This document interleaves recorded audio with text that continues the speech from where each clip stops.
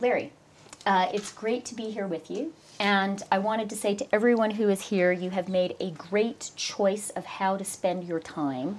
I have been asking Larry questions since I was 19 years old, a student, and he has never failed to offer brilliant answers, whether it was how to reform the economy of the Lithuanian Soviet Socialist Republic, how to save the world economy in 1998 or 2008, or, and this is a sign of what a great friend and human being Larry is, what to do when my mother was dying of cancer. So we are all in for a really wonderful session. I'm a journalist, so I polled a few people beforehand, and I said, okay, what should I ask Larry? Top of the agenda, Larry, was people wanted to know, given your experience in the Treasury with Bill Clinton, in the White House with Barack Obama, what is your view of the U.S. economy right now, and what advice, as someone who has been an insider but is a little bit on the outside, and the president is reelected, so you can speak your mind, what should he do? Look, I think people have counted the United States out before. John Kennedy died believing that the Soviet Union surpassed the United States by 1985. Every issue of the Harvard Business Review in 1991 had a version of the joke that the Cold War was over and Japan had won. And I think people make that mistake now with respect to our economy and with respect to our politics. I think if we seize the moment, we have huge and unique opportunities in the world. This is a moment for broad renewal that corrects all the deficits that we have. Yes, we must put our finances on a sustainable basis over the next several years. But the budget deficit is not our only budget deficit. Everybody in this room has been through Kennedy Airport. No one, I suspect, is proud to think of it as the gateway to the greatest city in the greatest country in the world. If a moment when the federal government can borrow money at negative 75 basis points in real terms for 10 years, and construction unemployment is well into double digits, is not the moment to do something about it, I don't know when that moment will be. This is the moment to renew our healthcare system. And we're on the way with respect to assuring access, but we're not everywhere we need to be in terms of containing healthcare and costs. This is the moment when we have a profound deficit with respect to the way in which we are providing opportunity to children in the lower half of the population who are falling further behind in terms of education and who are even falling further behind in terms of what's most fundamental, death rates and how long they live. And this is the moment when we can correct that deficit. So if we can, in our public life, in our corporate life, and in our individual life, we can each turn our attentions more to the future and away from the press of the present. This can be a profoundly important moment for the United States and for its role in the world. Larry, I want to follow up on your starting comment about the deficit. You are an alumnus of Bob Rubin, but it sounds as if maybe you think we shouldn't be emphasizing the deficit all that much. Are you moving into the Krugman camp on this one? I don't know that I'm going to do camps, but look. Too bad. Look, in 1993, here's what the situation was.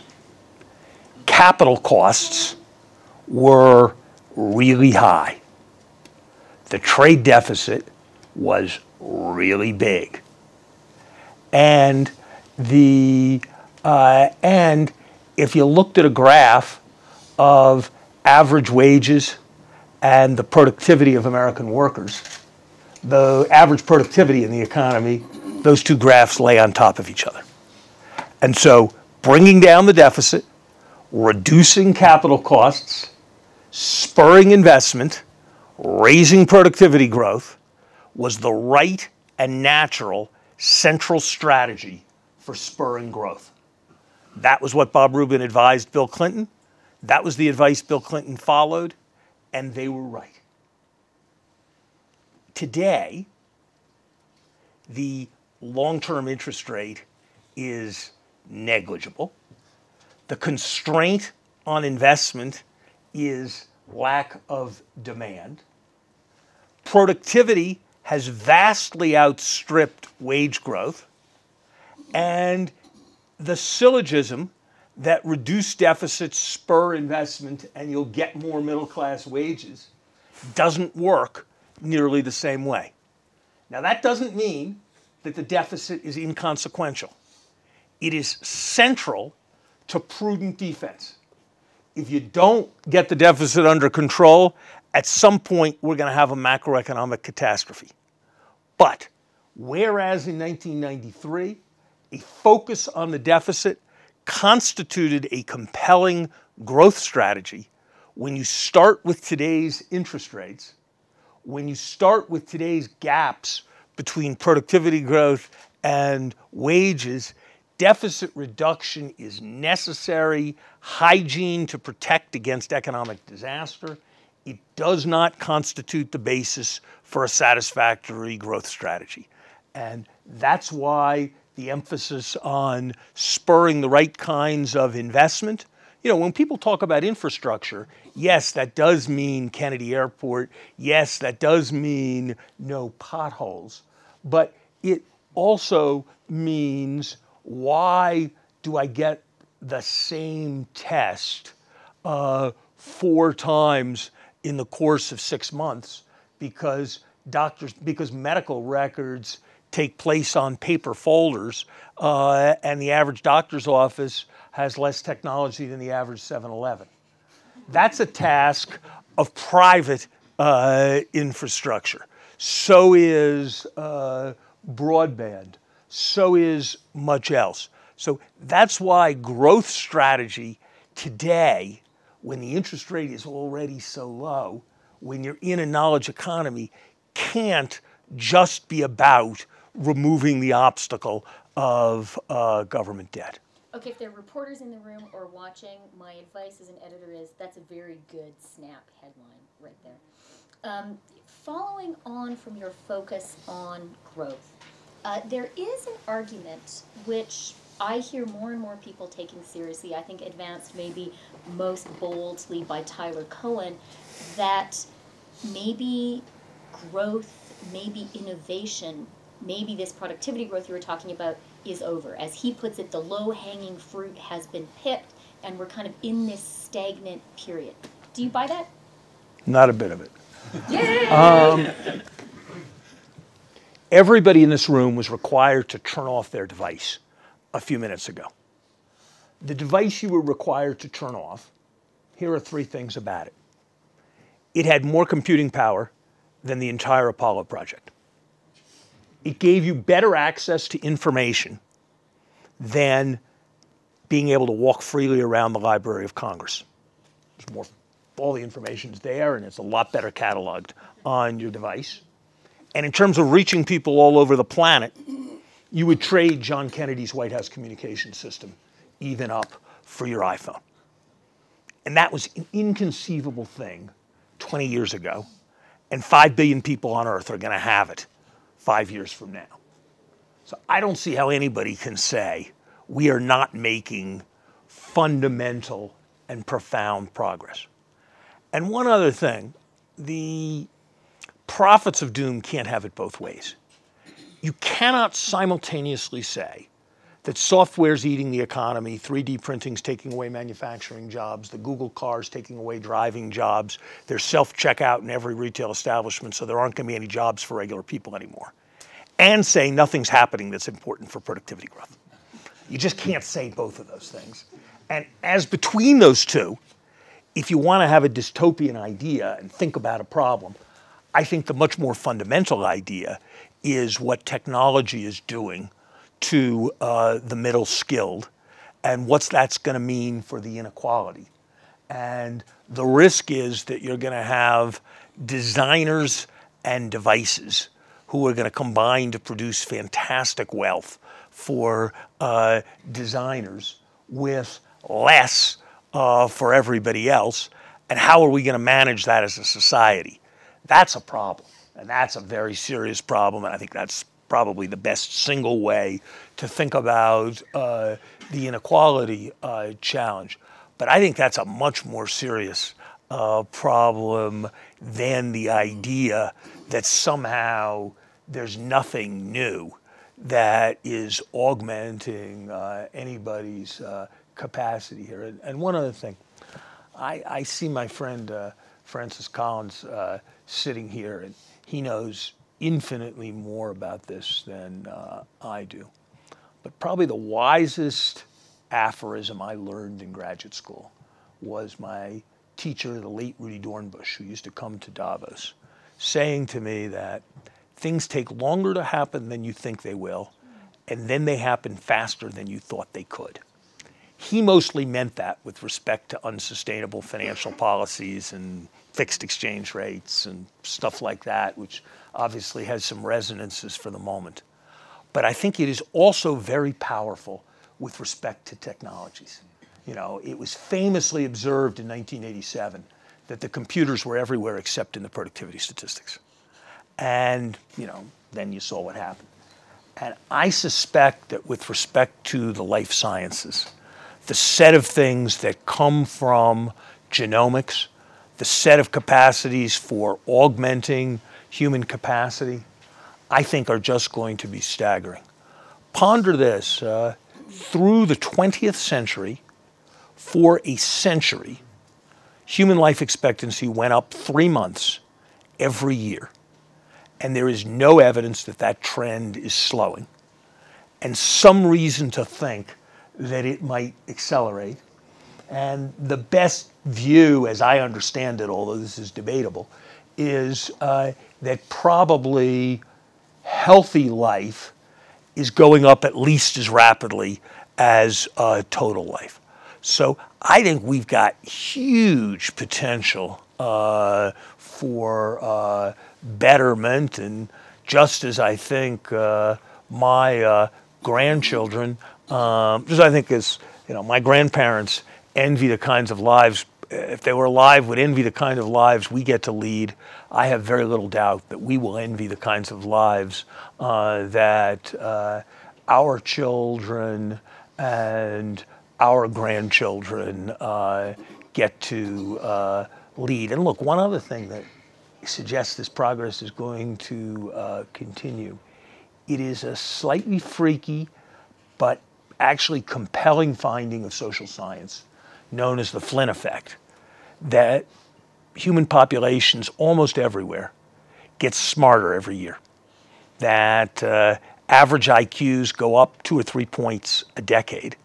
And if you kind of don't believe that, just turn on the leading TV show of my childhood, the Beverly Hillbillies, and then turn on a leading TV show of a few years ago, like West Wing, and ask yourself what intellectual demands they place on the watcher, and you will see that. So I think the progress in understanding, in comprehension, in so many things is staggering. And by the way, I think that's an important part of why, as my Harvard colleague Steve Pinker has demonstrated, there's, with fluctuations, a trend towards much less violence in the world. And that's very much at the heart of what the president talked about in his inaugural address when he spoke of Selma and Stonewall, the widening circle of inclusion, tolerance, and opportunity. So we could make huge mistakes, we could blow it, there could be reversals, but fundamentally, I think long-term progress by free and freer societies is about as secure a bet as there is. Okay, you're a cheerleader, and when I go home, I'm going to tell my kids Larry Summers says they are smarter than I am, which they will be very happy to hear. I'm sure Tyler Cohen is watching this, so consider the gauntlet dropped. Tyler, I want to get your blog response. You touched, Larry, on another issue that I know you think is very important, which is this issue of inequality and the shape of the economy. My sort of journalistic hyperbole about kind of the dystopian possibility is maybe we're going to be divided into a society of a few geniuses who invent Google and iPhones and everybody else who gives them massages. How much are you worried about the economic forces pushing us in those directions, the gap that we're seeing opening up between productivity gains and wages, and what should we do about it? I think it's the right thing to worry about, and I think there are troubling trends in the direction that you suggest, Chrystia, and I think you're absolutely right that the system will as economists like to explain, the system will equilibrate at full employment, but maybe the way it will equilibrate is at full employment is there'll be specialists in cleaning the shallow end and the deep end of rich people's swimming pools, and that's a problematic way for us. It's a problematic way for a society to function. I think we got to think very hard about making sure that there's competition in the activities where the leaders are leading, so that that competition, that success manifests itself in lower prices and not just in higher profits. And so making sure there's competitive markets and the reduction and elimination of barriers to entry is, I think, something that is very, very important. I think we do have to look at fairness in the way our tax systems function. Some of that is about tax rates.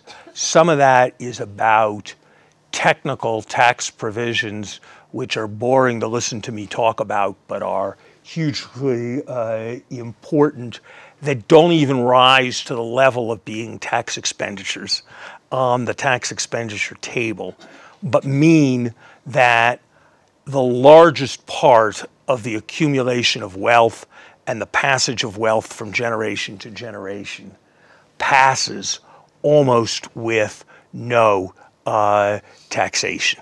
And whether it's devices for avoiding the estate taxation, or whether it's the basic fact that the creation of fortunes takes place in the form of capital gains, which largely escape taxation and death, there is a serious tax reform agenda that has the potential to be very important, that's about provisions that nobody much thinks about. The carried interest provision that people have talked a lot about is the tip of a very large iceberg of stuff like it that lies under the surface, that ultimately I think is an agenda that can make an important difference in terms of equality. I think the other part of this, though, is education and the development of both the intellectual and the characterological traits that are necessary to have a distinctive niche in the world that is important if people are going to be able to maximize their opportunities. The most important advice I always gave young people during my time as president of Harvard was figure out something you care about and can be good at.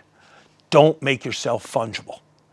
If you're doing something that 50 other people are doing because it's more comfortable for you to be part of a pack, the rewards to that are going to steadily diminish because you are going to be fungible. Figure out something where you've got some distinctive niche, and we're going to have to figure out in our educational systems how to help more and more people discover those kinds of attributes. You touched, Larry, just now in that answer on capital gains, on tax treatment of carried interest. That's part of this bigger issue of financial services, how they're functioning in the economy. As you know, there's a very lively debate. Has re-regulation gone too far? Has it not gone far enough? There's been a loosening of Basel III. Where do you come out on all of that?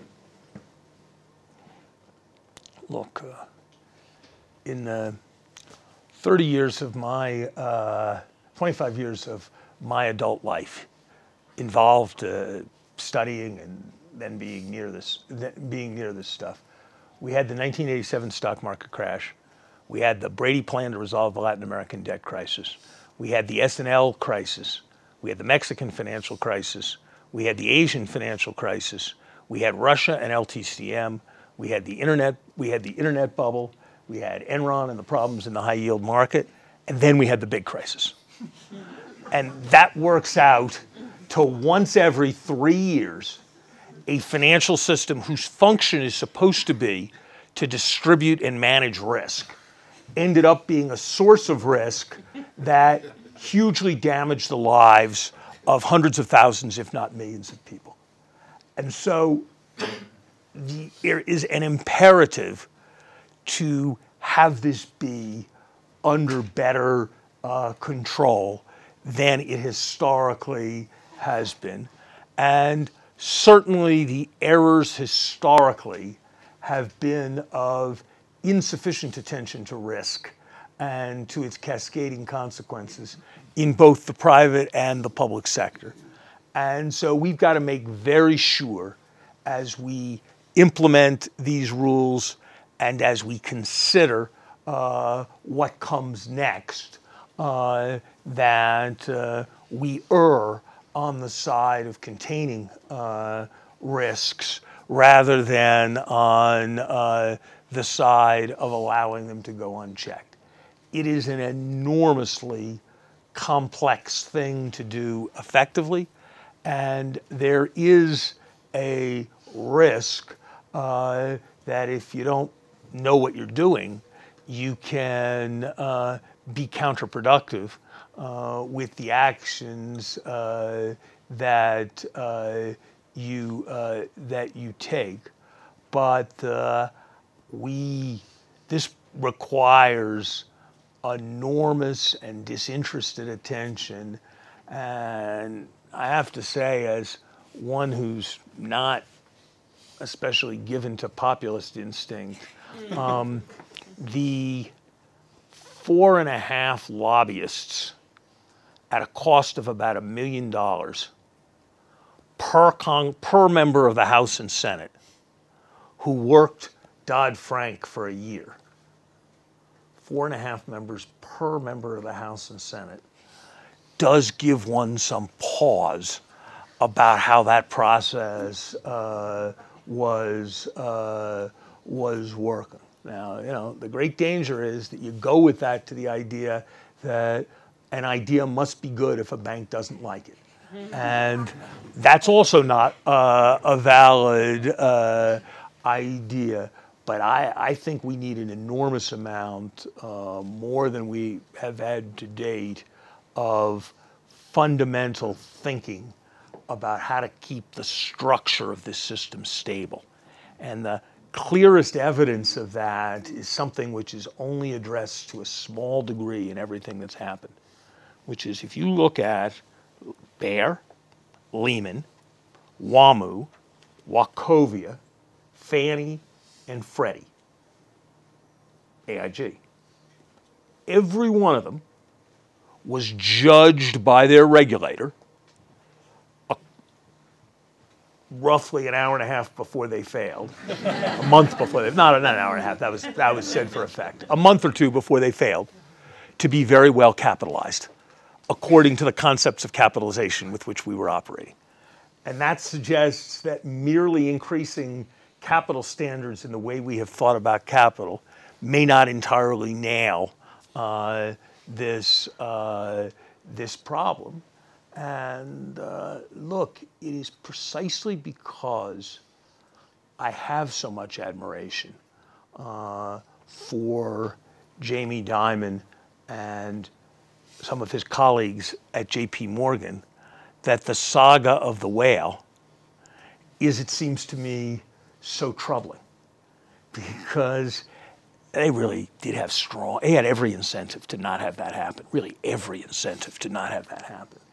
And if they couldn't make it not happen, you gotta sort of wonder whether a group of civil servants watching intermittently are how and in what ways they're going to be able to contain risks. So I think this needs a lot more reflection than it's received. I am sure that the combination of the fears engendered by what has happened and the steps that have been taken have operated in the direction of reducing risk, but this will take a lot.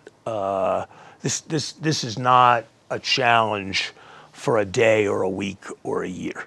This is a continuing challenge that needs to be managed. Any hints on in which direction the answer lies? Is it improving the type of capital? Is it breaking up these institutions? Is it around liquidity?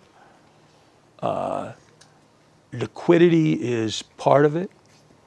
Reliance on markets and automaticity is another part of it. Reducing interdependence in any situation where, anytime you have a situation where it's good to be first to the exit, you have the potential for substantial instability. In general, I'd be looking not as an alternative to regulation, but as a supplement to a little more looking at signals that are coming from the market as a sign of when there's potential for serious problems. Okay, our time is almost running out. I'm going to try to squeeze in 2 more questions, so let's do them at a speed rate. Economists often feel jealous of natural scientists like physicists because they can do actual experiments in a laboratory, but the global economy is a laboratory of sorts, and we're seeing some very different approaches in countries like Japan, Britain, the US, to some similar challenges. What is macroeconomics learning from this? Look, I think 3 years from now, people are going to be able to look at what's happened in Japan and look at what's happened in Britain and learn something. If Japan has worked its way into hyperinflation and Britain is thriving, it's going to be impossible for Paul Krugman and other Keynesians to keep talking the way they have talked.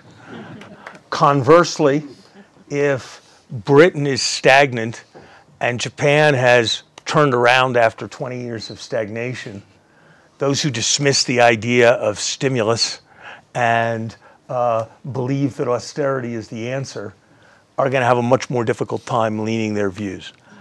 I try to apply a discipline to myself, which I guess I think journalists should apply to everybody on the everybody who thinks and writes in this stuff. What could you see in the next several years that would lead you to think you'd been importantly wrong and would cause you to think you should change your mind?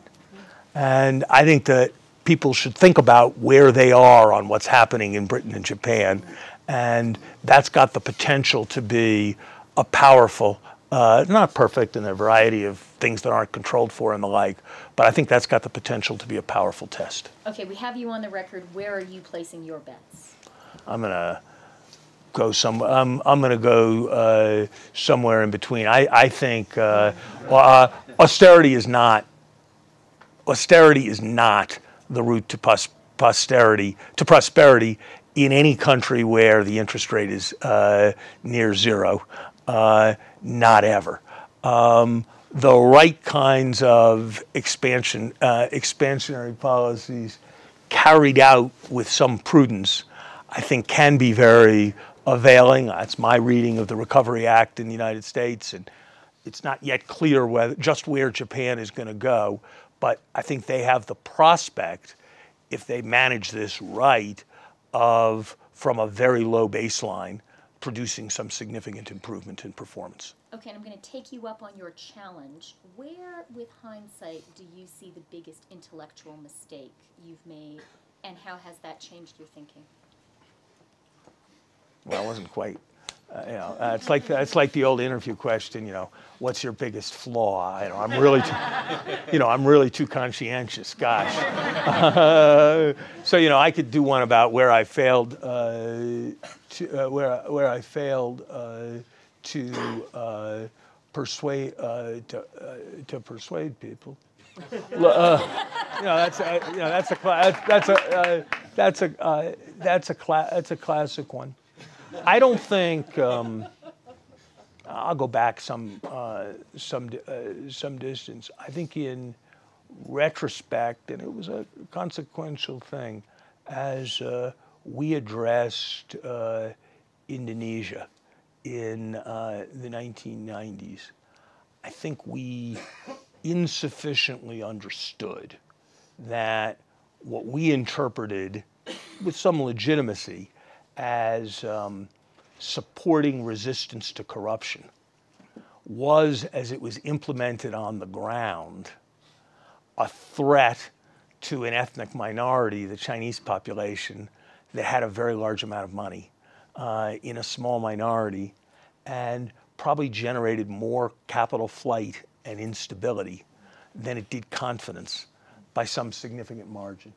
And I choose that example because a distinction Bob Rubin always drew, and it's one that I think is very important, is anybody who makes a lot of choices makes lots of choices that ex post they wish they had made differently. If you play poker and you choose not to draw to an inside straight, every so often you made a mistake by not drawing to an inside. You wish you had drawn to the inside straight, but you did the right thing. That's a case, and I think this is always the right test to apply, not do you wish ex post you'd done something different, because that'll always happen if you make decisions in an uncertain world, but could you have made a better decision with the basis of the information available? And I think there's a reasonable argument that we in the IMF could have made that decision in a better way. Okay, last question. We've run over time, but I hope you'll forgive me for taking just a couple more minutes. And just turning to a personal side of things. I have watched you now in a number of different incarnations.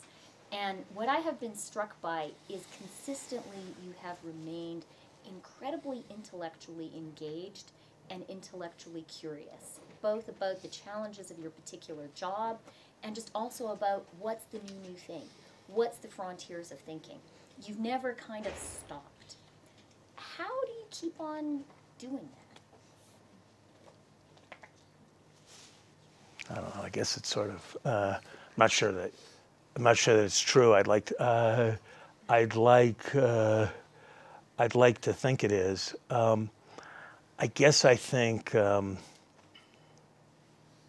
complacency is the enemy of improvement, and I just don't think there's anything that doesn't get improved on by thinking about it hard and challenging its premises. And I guess it's always been my sense, before I knew the phrase, that what's most important in the world is probably the authority of ideas, rather than the idea of authority.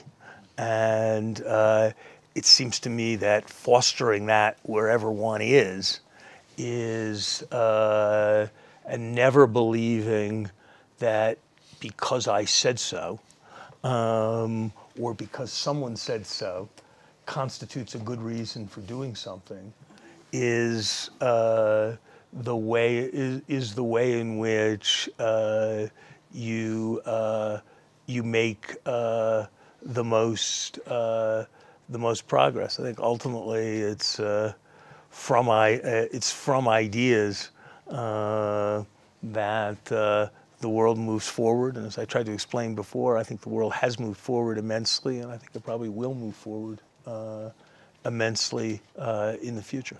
Okay, well, thank you. That's a rousing concluding note. Plus, we have to be optimistic about human progress and America. We are going to hold you to the Britain versus Japan bet. We'll come back to that. And if you see Larry around later on, my unasked question, you can ask him personally, is his personal health and fitness secret, because he is looking sleeker than I have ever seen him. So thank you very much. I've got to do this for a friend. Dr. Mark Hyman is sitting in this room somewhere, and there he is, right there, second row. We'll be at Davos. My wife dragged me more or less kicking and screaming to see him. I did what he told me, and there has been progress in there being less of me since that took place. I had a stock joke that I used in all kinds of settings. You know, how much should we improve American education? People would say, or how much should we reduce the budget deficit? And I'd always say, you know, look, that's like asking how much weight I should lose. I don't know exactly, but there's very little danger that I'll lose too much. That's still true, but it's less true than it was at the various times when I made the joke.